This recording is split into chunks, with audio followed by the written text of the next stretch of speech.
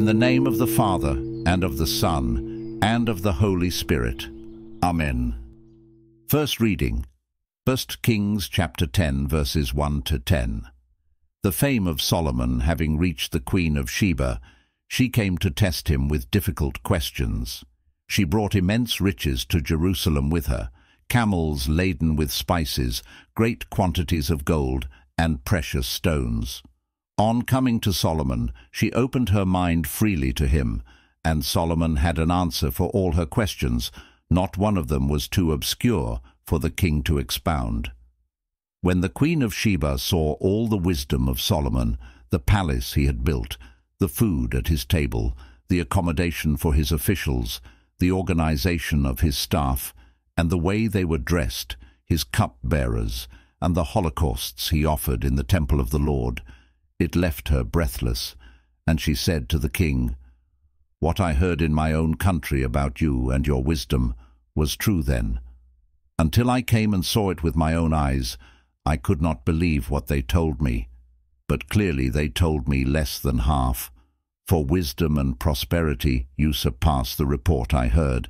How happy your wives are! How happy are these servants of yours who wait on you always and hear your wisdom. Blessed be the Lord your God, who has granted you his favor, setting you on the throne of Israel. Because of the Lord's everlasting love for Israel, he has made you king to deal out law and justice." And she presented the king with 120 talents of gold and great quantities of spices and precious stones.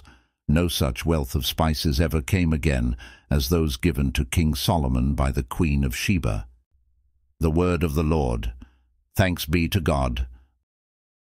A reading from the Holy Gospel according to Mark, chapter 7, verse 14 to 23.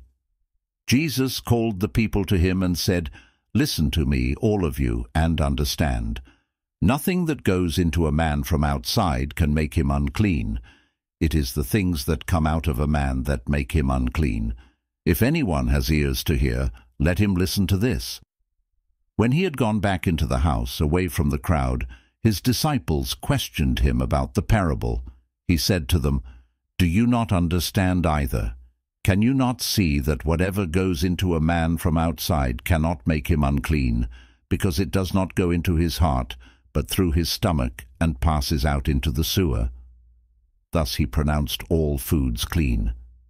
And he went on, "It is what comes out of a man that makes him unclean, for it is from within, from men's hearts, that evil intentions emerge: fornication, theft, murder, adultery, avarice, malice, deceit, indecency, envy, slander, pride, folly. All these evil things come from within and make a man unclean." The Gospel of the Lord. Praise to you, Lord Jesus Christ.